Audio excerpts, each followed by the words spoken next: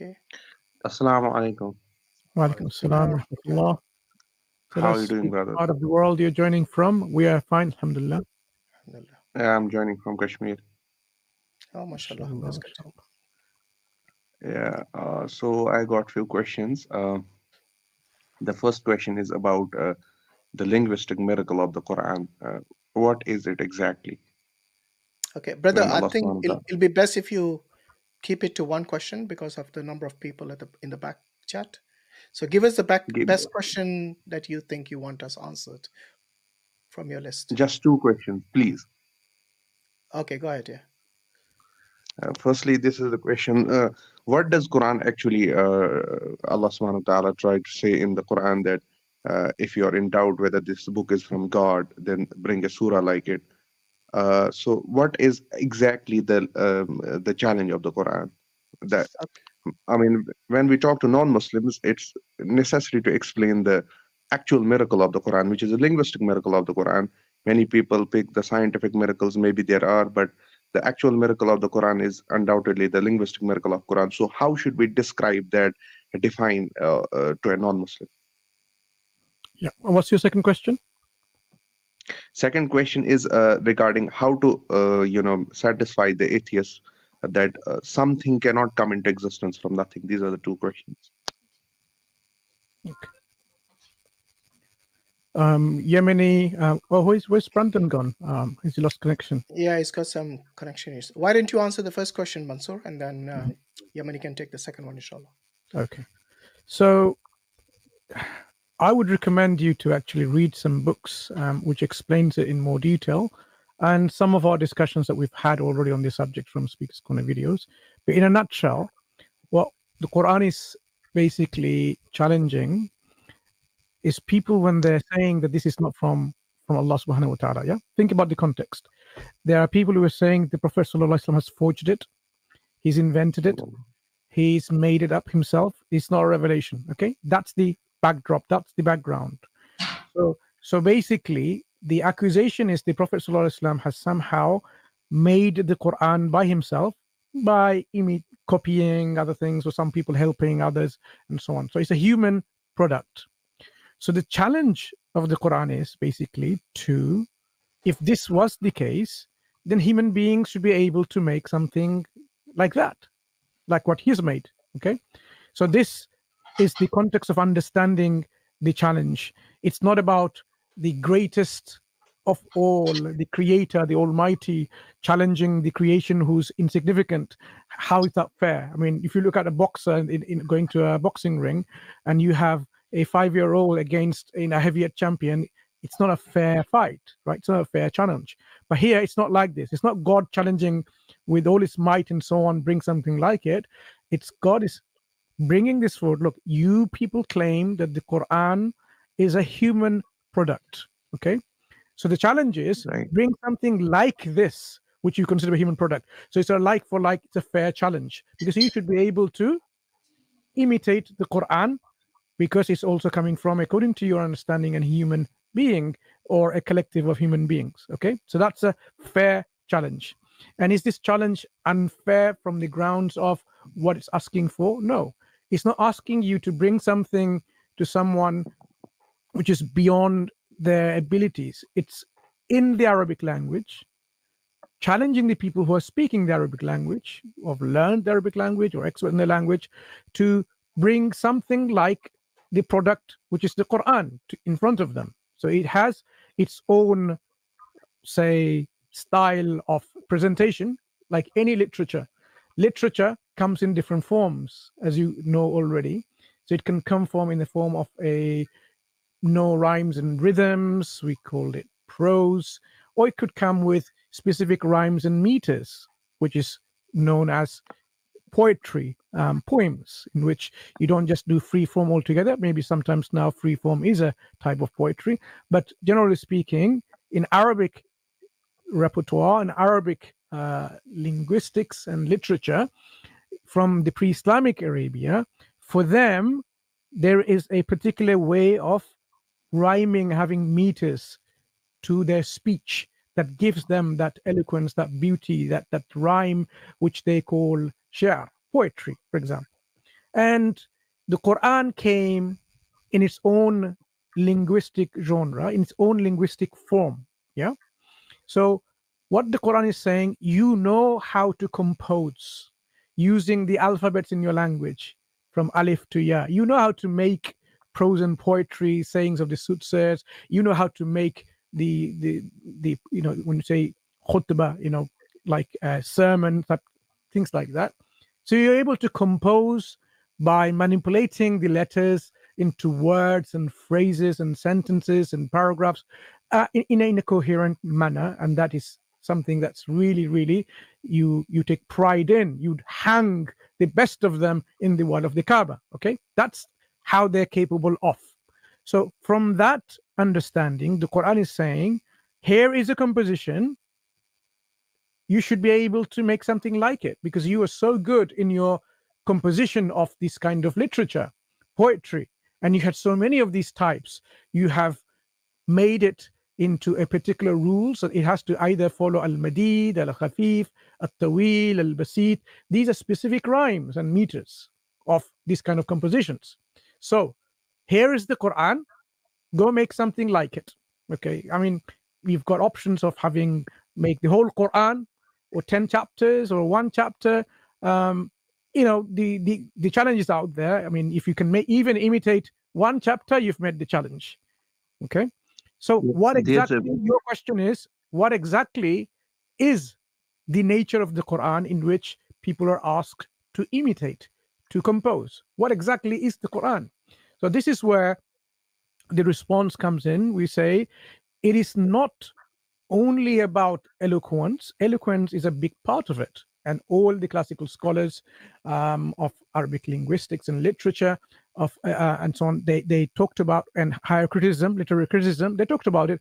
And eloquence is a big part of this message, because you're not talking about a child speaking gibberish, but someone really eloquent speech. So what exactly we are saying, number one, it's not a subjective criteria or a subjective challenge. Bring Brother Morris in. Assalamu alaikum. Assalamu alaikum, Brother Morris. It's not a subjective challenge in which people, their appreciation of that particular composition is felt emotionally, aesthetically, like they feel, oh, it's great, it's so mind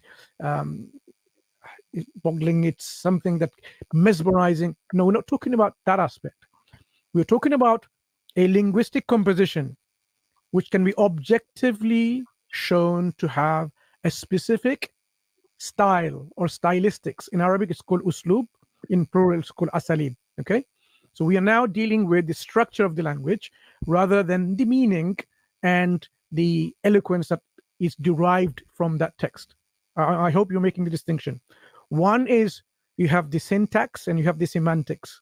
We are talking about the syntax of the text, the structure, the composition, the placement of verbs and particles, the placements of noun, whether it's actually a verbal sentence or a nominal sentence. Okay, jumla ismiya, khabariya, or inshiya.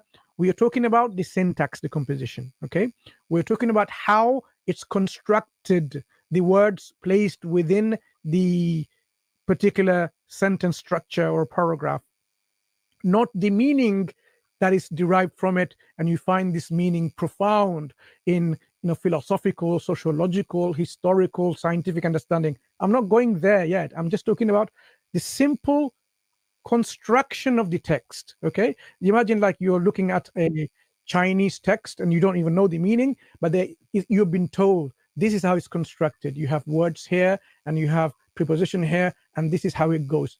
Rules and regulations.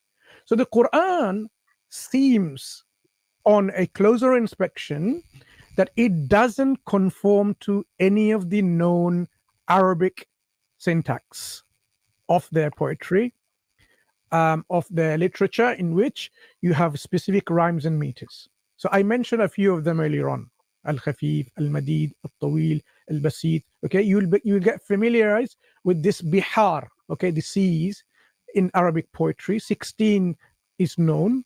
13 plus 3 by Khalil Ahmed Farah. He added 3, if I'm not mistaken. So 16 bihar. So these are specific stylistics of how you compose poetry. The Quran doesn't fit into those, even though some academics might say, oh, there's some elements of saj'a here and there, some elements of rhyme prose here and there, but this is something like, coincidental, because of course there will be rhymes, but you'll try to fit that this rhymes fit into any of the 16, but overall context, it's not saj'a, okay? It's not any of these 16, okay? So the challenge is quite simple, to bring something like this Quran, imitate something like this Quran, in which you have that stylistic imitated, okay? So how is the stylistics? By looking at the Quran, you can see that. You might not see it quite obviously because we are so much into this every day. We read and read and hear about it. You can't think about it. But when you look at it on a deep reflection, you'll find the composition the way it is. It's not how the Arabs used to speak, number one. It's not how the Prophet ﷺ used to speak. It's not how the companion used to speak. So you have three genres. You have the non-Muslims who had their speech and the Quran doesn't speak like them. You had the believing Muslims, they don't speak like that. You have the Prophet ﷺ, his speech, which we have now collected in various forms and various degrees of authentication in our hadith literature, from sahih to da'if, for example, from the authentic to the weak. When we compare the speech of the Quran to all of this speech, as well as the speech of the Jahiliyyah poetry, pre-Islamic poetry, many of which have survived in compositions of oral transmission, and the people have transmitted and made commentaries out of it. So you can find all these Jahiliyyah poetries and you can find database out this. You'll be astonished to see how the Quran is not like that kind of speech. So we know the Quran is unlike them. How it's unlike them is exactly in the composition, in the structure, in the stylistics, in the tarkib, and so on and so forth. So when non-Muslims want to know how to imitate it, is to know how the Quran is like and then imitate like it. So if you were to pick up a small chapter and you look at it, you can analyze the form it is in the stylistics, okay? How does it start? Does it start with some affirmative, a question particle, like, not a particle, we say hal or a? Does it starting with a questioning letter? I've forgotten the grammatical term for it. And then does it follow with a noun or a verb? And then the position of it.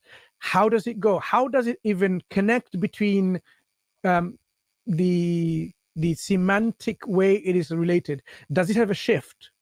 It is known as the iltifat, okay? A shift within. Does it go from one person to another person, from one case marker to another case marker? Does it make that kind of semantic shift? So all of this can be analyzed, and the book that I want to recommend is by Bassam Saya. His original book in Arabic is called Al-Mu'jiza, but the English one, an abridged translation, is called The Miraculous Language of the Quran. If you give me 1 second, I'll just bring it. And in the meantime, Brother Muris, Assalamu alaikum, how are you doing? Alaikum salam wa rahmatullahi wa barakatuh. I'm doing really well. MashaAllah, beautiful explanation. Alhamdulillah, thanks for joining, bro. I'm So, Mir, the best thing is, Okay, if so these got it. questions are something that you're unable Okay. to answer yourself, best to ask, Yeah. direct them to people who can answer, like Brother Mansur and so on. Okay. Inshallah. So this is book number 1. Oh, I need to stop the Could you- blurring in my background. 1 second. You'll see it clearly, inshallah. Okay. So this is published by IIIT, International Institute of Islamic Thought. It's a very small booklet, as you can see. Okay. The Miraculous Language What's of the the name Quran. of the book? The Miraculous What's the Language. name of the book? That's what I'm saying. As you can see after the graphics, it's called The Miraculous Language of the Quran. Yeah. Evidence of Divine Origin. So it's an English abridged translation of these 2 books. Okay. The first one, Sure. this is volume 1, Mu'jiza. Okay. The second one, Mu'jiza, as you can see the size of this book. The first book is the methodology, this one. And the second one is the application. So in the first book, he tells you exactly how objectively the Quran is unlike any of the form of literature, why Quran can or cannot be imitated. And second book, he applies that objective criteria and applies it to several small chapters and one big chapter, and shows how the Quran is unique in its form, and it surpasses the number of words within each chapter, has unique novelties more than the unique, okay, let me rephrase again. The number of unique literary features within any chapter of the Quran is far beyond, is more than the number of words in any chapter of the Quran. So if a chapter is 10 words, you'll find a linguistic novelty, linguistic feature that is more than 10 words. If a chapter has 100 words, the linguistic features, the newness, the novelty will be more than 100 words. So that's how he demonstrates objectively by application of his methodology in the second book. So this is what we should be recommending to everyone, Muslims and non-Muslims, when they're interested in an objective way of assessing the Quran's inimitability. If somebody says, I don't know Arabic, well, then go and get support from someone who does. There are a lot of people who are not Muslims and they study Arabic in an academic setting. There may be a professor of Arabic language in different universities around the world. So let them do it, okay? This is an objective academic type challenge. It's not a challenge for the lay person. The lay people, if they really want to engage with the challenge, all they need to know is this is a challenge that's been going there for more than 1400 years and people are failing. So for them, it should be mentioned that the academics are failing. They're not even attempting. So how would a lay person even be, trying to attempt something like that?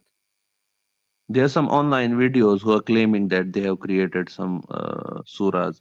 If you I'm familiar with most of them. So what, if you're ever engaging with them, ask them, okay, so here were the objective criteria. Number one, which surah they're imitating and how are they meeting this objective criteria?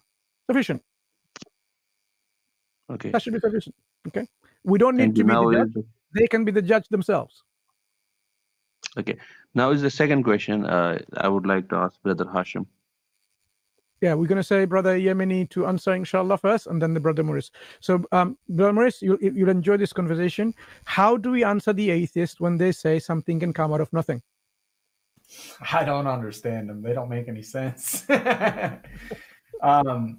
So, yeah, honestly, what they try to do is they try to put us on the back foot. And the way that they do that is by saying, well, if you can't prove your position to be true, then my position must be true. And that's just not the way to approach stuff. So the same way that they're tasking you to prove your position to be true, you should also be tasking them to prove their position true. And if you listen to Brother Sabur, he does a wonderful job of asking them, what's the assumed mechanism that you're using in your formula to get to your conclusion? And what you'll find is, if you can look through his discussions with like evolutionary biologists, you can look through his discussions with like geneticists and so on, they always have a presupposition to something, which means that the way that they're building their premises and the way that they're building their worldview is by inserting something, assuming that it is true. And then they kind of work around to glue the pieces together and say, well, look, this works, right? And that may be satisfactory to some people, but to me personally, that's not satisfactory, because Allah subhanahu wa ta'ala tells us in the Quran multiple times to reflect on this. Like, did you create yourselves, and are you following nothing but conjecture? And are you upon certainty? Did you get some form of revelation or some scripture that I gave to you? And naturally the answer is no. So I think, if you're doing the tadabbur of the Quran and you really come across these verses, you'll see exactly how mankind is formulating their own scriptures. And to me, what hits my heart is especially that verse where he says, are you upon some type of scripture, or do you have something from the unseen that's not from me? And you'll see that these folks, these scientists, are trying their best to peer behind the veil and to make work of some type of an amalgamation of some model But even these models are, not only are they completely incorrect, because obviously atheism is false, but the methods that they take are just so, for lack of a better word, not smart. It's just a bunch of people trying to act smart by giving some type of explanation to how something could potentially be and accepting it for the truth, rather than just going based off of what's simple and what's easy, which is that there is indeed a necessary cause and that there is indeed a primary mover that started everything. And here we are today. So it really depends on, I'm not sure to what angle you were asked this question, but to me, atheism just, it doesn't hold any water. It's more of a game of ego and trying to do like a mental flex, a mind flex by saying really complex words and theorizing off of imponderables, but, you know, accepting it to be true without any evidence. So, you know. Hopefully that helps you kind of better understand. I'm not sure if you were you asked this by somebody and now you were kind of stumped, or what's the history behind this question? I have seen many atheists claiming that something can come into existence from nothing. So that was the question. How could we satisfy an atheist that something cannot come into existence from nothing? They are saying that so far we haven't seen something coming into existence from nothing. Maybe in the future we would see. Okay, so if they want to take that gamble, that's entirely up to them. I think it's a very foolish gamble. So if you were to ask them if something didn't come from nothing from the dawn of time, what makes you think that in another 13.4 billion years something is going to come from nothing? You know, do you have 13.4 billion years to figure it out? You know, what's the wager? And That's a good point. Yeah, simply just tell them, if you can't present any type of evidence that something did come from nothing, then what? And you've had all this time, why would you gamble it going forward? And when you have clear evidence that something did come from something, you can use any type of reasoning, induction, deduction. You can, you know what I'm saying? So they're not using their faculties of thinking. It's just it's ironically plain faith that they're basing their question on. They're believing that something is going to happen in the future. It's like, okay, dude, well, I've got evidence that something happened in the past. So what's stronger, you know, your faith or it's just silly. Yeah, that's a good. Thank you. Brother Yemeni, do you want to add something to it? Sorry. Just quickly. The thing is that all of these atheists and physicists and stuff, you know, all of these people that claim that something can come from nothing, they actually define nothing as something. So they actually don't actually believe in absolute nothingness bringing about something. The nothing that they refer to is something that they haven't yet detected. That's what it is. So that's what they mean by nothing. That's a great point, Brother Yemeni. A very good point. And so nothing doesn't even exist. It's a concept. Yeah, it is a concept. Yeah. So if something doesn't exist, how can it bring about something that does exist? Think about it. It's illogical from any angle. I will also say, just to touch back on the previous point in regards to the majesty of the Qur'an, I put some stuff in the private chat for you from an article that was dated a while back, but it shows all of the not all of them, but most of the rhetorical features that this gentleman found within the Qur'an, and it gives you references. So everything from analogies, alliterations, antiphrasis, antithesis, cadence, and he gives you the reference to what chapter of the Qur'an that he found it in, and I'm sure that there's many more, Allahu alam, but that's one of the examples of the complexity of something like this actually coming together, and how it just simply can't be done, you know, especially by an illiterate individual who did not have contact with something outside of himself. And Thank you for your response. Just to show you on the screen, when we talk about nothing, there are actually 9 levels of nothingness. Okay, we talk about nothingness on level 9. It's not just simply empty space, emptiness or no objects and particles. We're even talking about no vacuums or no virtual particles, level 5.